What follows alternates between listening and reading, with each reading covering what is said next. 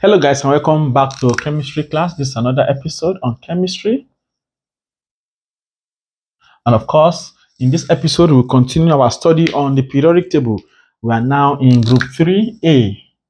Group 3A, the one we call the Boron Family. All right? The one we call the Boron Family. Please note that this video tutorial, of course, is brought to you by the one and only best CBT practice app. If you don't have that app on your phone, you are doing yourself. In fact, you are doing yourself. So jokes apart, is the best practice app you can have on your phone. There are so many features of the app that will make you succeed in your exam. There's a study mode, there's a practice mode, there's an exam mode, there's a mock mode.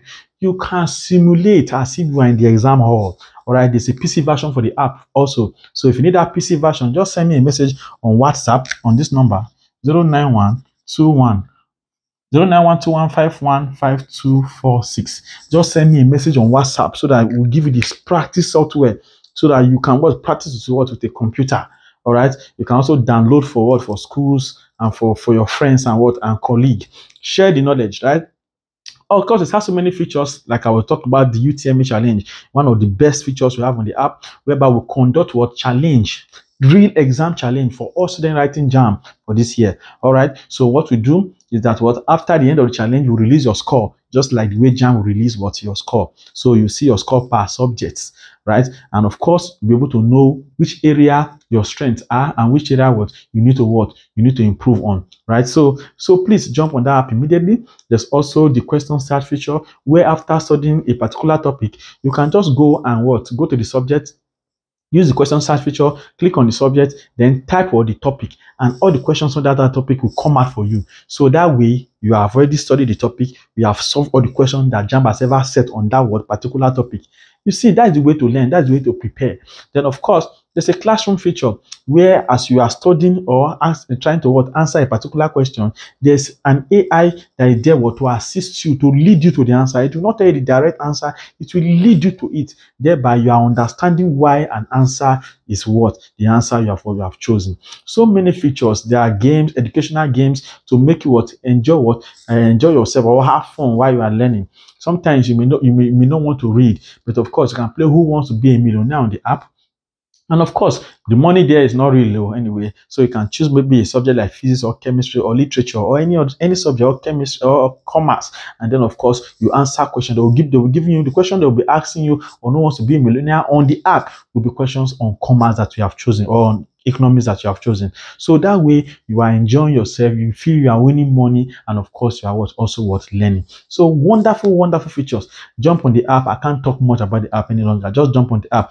If you need the PC version, or if you want to activate the app, activation is just 3,000 naira after downloading. If you want to activate it, just send a message to this number on WhatsApp. That is all you need. You don't even need to overcall. Just send a message on WhatsApp, send your payment receipt, or you can request for how to activate, and then it will be activated for you after payment. All right, now let's head back to group 3A elements. Group 3A element that we call the Boron family, right? There's no major reason why we call this group the Boron family. One of the major reasons is because boron is the first element in the group. That is why we call it the Boron family. So, of course, in group 3A, I'm going to have boron itself as number 1, right? Then I'm going to have aluminium. All right. Then I'm going to have gallium. I'm going to have indium. I'm going to have thallium. And then I'm going to have neutron. All right. Now, I'll first of all start with neutron. Neutron is a synthetic element. It's a synthetic element with atomic number 113. That's atomic number 113, whose properties are yet to be known. Remember when Dmitry Mendeleev designed his table of periodic elements, when he said that there are some spaces that he left, there are some gaps that he left, that for elements that their properties are yet to be discovered. Neutron is one of them. It's a synthetic element with atomic number 113. All right, and of course, this neutron has 6 isotopes. It is highly radioactive. First of all, it is highly radioactive and has 6 isotopes. The most stable isotope of neutron, right, is neutron That is UUT is the symbol. Neutron 286 is the most stable isotope of what? Of neutron. All right, this neutron is what? Is very stable and has an half-life of just 20 seconds. Of just 20 20 seconds, right? So it can what? Dissolve in what? In just 20 seconds. So you can see how very radioactive this element is. All right. Anyway, remember that what? The group 3 elements are trivalent. They are what? Trivalent. They have a valency of what? Of 3. And the most important members of this group 3 family is boron and what? And aluminium. The most important members are what? Boron and aluminium. And also remember that aluminium can react with steam. Aluminium can react with steam. That is one you say what? H2O, and then the other what? G beneath it. That is what? Steam. It can react with steam to liberate what? Aluminium oxide and what? An hydrogen gas.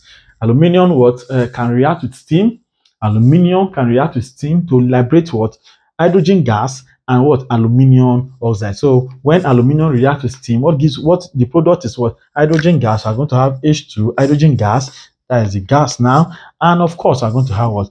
Aluminium oxide. Aluminium oxide. That's Al2O3. All right. So that's aluminium what? Oxide.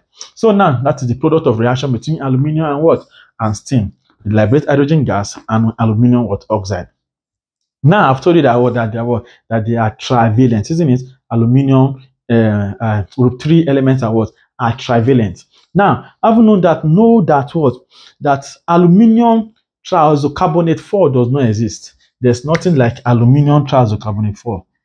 Aluminium triisocarbonate 4. It does not what? Exist. But before we will talk about this, you know that what? Aluminium forms what? Oxides and what? An hydroxide, right? This is the oxide, Al2O3. The hydroxide is what? AlOH3. All right, this is what? This is the hydroxide. And both of them, they are what? They are insoluble in water. Aluminium oxide and aluminium hydroxide, they are both what? Insoluble in water. Insoluble. They are both insoluble in water. Right? Aluminium oxide and aluminium hydroxide are both insoluble in water, but they are amphoteric in nature. They are amphoteric in nature. Amphoteric in nature. Now, you may want to ask, what is amphoteric? Or what does amphoteric mean? Right? What we mean by amphoteric is that they can react as both acids or bases. Some of you have refused to go and watch all our episodes from episode 1. That is your problem. When we're talking about acid, bases, and salts, we define what? An acid as a proton donor. That is, it donates what? Proton. And then we define a base as a proton acceptor. All right. Now, amphoteric substances are substances that can react as both acids or bases. That means it can what? Donate protons. It can also what? Accept protons. That is why we say that they are what? Amphoteric in nature. So aluminium oxide and aluminium hydroxide are what? Both what? They are amphoteric what? In nature. Now, let's talk about boron itself. Now, I've told you that what? Aluminium triisocarbonate does not what? Exist. So there's nothing like aluminium triisocarbonate 4. So an examiner may want to use it to confuse you and add it as an option, and then you go and foolishly or take it. So please do not be among what? The foolish ones. All right. So there's nothing like aluminium triisocarbonate 4. Now, boron itself is very, very useful in that it is useful in compounds like what we call boric acid. Right, the H3BO3, right, one we call boric acid, and of course in some compounds like what boron trihydride. Boron trihydride is what? BH3. All right, it is useful. Boron itself is useful in what? In compounds like what? Boric acid and what? Boron what? Trihydride. This boron trihydride can exist as a dimer. It exists as a dimer as what? Diborane. That is what? B2H6. Right? This boron trihydride exists as a dimer as what? Diborane, B2H6. And this diborane is very, very, very useful in the hydroboration, of alkanes. It is very useful in the hydroboration of what? Of alkanes, which converts what? Them into what? Alkanols. and what? And alkanes. And alkanes. All right. So before, please take note of this. So boron is also very useful. That's why I say it's one of the most important members of what? Of the group 3A family, right?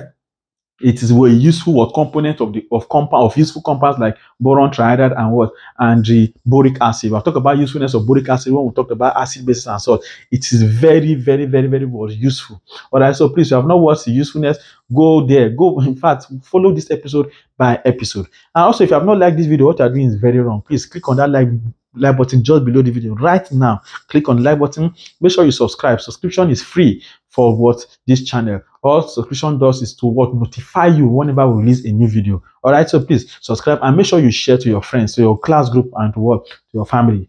All right, so that's what for boron. And of course, and we said that what in some compounds like what? Boron trihydride, which is as B2H6. This diboron is very, very useful in the hydroboration of what? Of alkanes. When we start talking about, when we jump into organic chemistry soon, you start what? Talking about what? All this. But for now, know that what? Diboron is useful in the hydroboration of alkenes, right? Which converts them to what? Alkanols or alcohols and what? And alkanes. All right. So this is where I'm going to stop for group 3A elements. And in the next episode, we're going to move to group 4. Right? I'll see you in that next class. Thanks for watching.